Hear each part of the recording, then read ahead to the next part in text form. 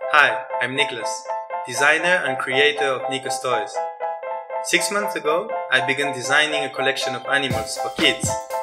I remember when I was growing up, I used to play with Playmobil. I used to create my own story with what I had at home. I had a cow, I had a chicken, a pig.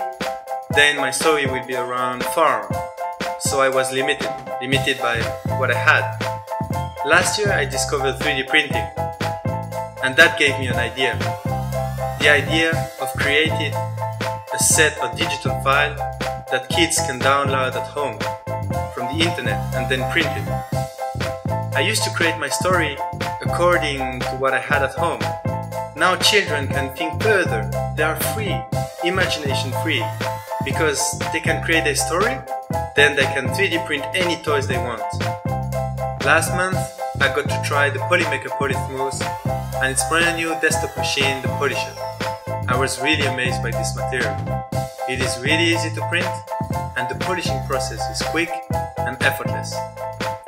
I'm designing toys using a 3D modeling software called Blender.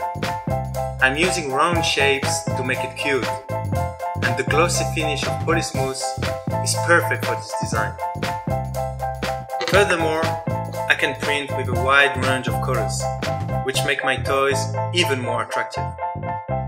Every time I show them to kids, they grab it straight away and start playing with it.